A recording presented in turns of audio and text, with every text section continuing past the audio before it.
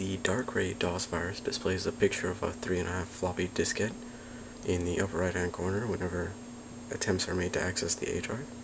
Here is an unaffected attempt to access it. If you can hear it, that's accessing the A drive with the floppy disk in it.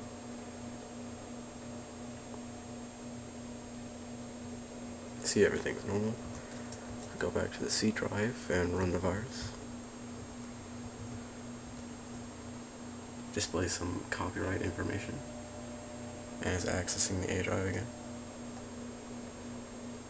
And now if we access the A drive, you'll see a large floppy diskette is displayed in the upper right hand corner. There actually is some text on it. I'm going to see if I can get a video of that.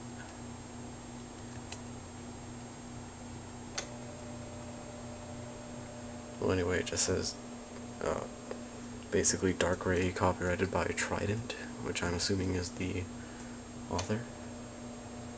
And it was written in 1993. That's basically all there is to it for the Darkray virus.